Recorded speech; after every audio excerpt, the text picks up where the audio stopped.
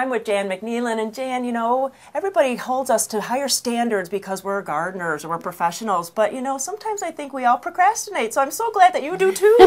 Well, I wanted to talk today about the fact that, you know, we come on and tell you exactly what to do, and then we don't do it. So it's okay. I'm not a goody two-shoes gardener. It's just like I want to enjoy it and I don't want to fret about it. Sure. So last time we talked about bringing houseplants in, and I brought some of them in, but guess what? I haven't brought them all in. And I know in some parts of Oregon that if you had a greenhouse like this, it all would have frozen. But we happen to not have had a frost here yet, so, or maybe we won't. But it's not too late. I mean, you can still do the things you want to do, but get your list together because there will be a time that it will be too late and things will go. Right, right. Well, I pulled some gladiolas from the vegetable garden. One of the raised bulbs. Yeah, one of the raised beds. So I'm going to clean these up, cut them off, and dry them, and then I'll store them to replant next winter or next summer.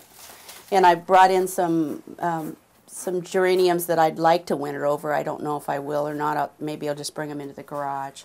So we just pretty much brought the fuchsias in. They may winter over, they may not. If they don't, that's okay. If they do, that's great. Right.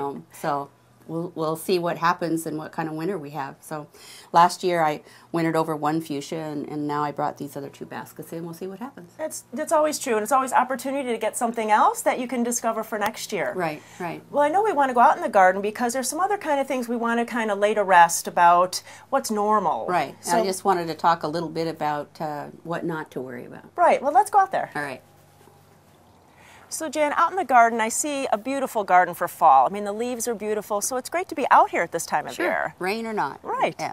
Well, I wanted to talk a little bit about this. This rhododendron was in shade when we had our 3 incense cedars. Right. So now it's in more sun. So it is more stressed than it was. So it's not the healthiest thing, but it's got set flower buds, a lot of flower buds for next year. So it'll look good. But this, with a rhododendron or any evergreen, is normal senescence where the interior leaves drop off on the interior of the plant. And so that same thing happens with evergreens. There's usually about 3 years worth of needles and then they drop. So you've got Douglas fir where right now we're covered with needles. Right, right. When the first wind comes up, we get a lot of them, and it's not that the firs are dying, it's just very normal. And when we have a drier summer, we'll have more needle drop. We have flagging here on the western red cedar. And that flagging browning is normal. Okay. What about big leaf maples if you're losing a branch? Should we really be concerned the whole plant is dying? Is it something else going on? Well, there could be a number of things going on. I know previously Terrell Collier talked about squirrel damage and eating the cambium and killing off a branch. And that certainly can be part of an issue with a maple or a deciduous tree. But also with this maple here, this one I happen to know is verticillium wilt. And you'll get flagging there where one whole branch will die off. Okay.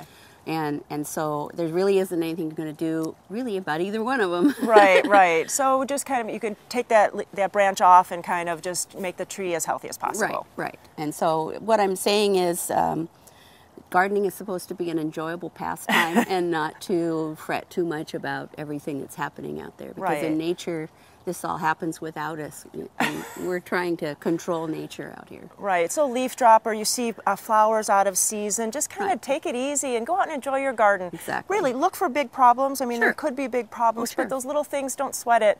And really get out in your garden this fall and winter season because there's always something interesting. Something's always happening. Well, thanks so much for all year. We've had just a great time with you. So we'll be back in February. Yep, see you then. All right.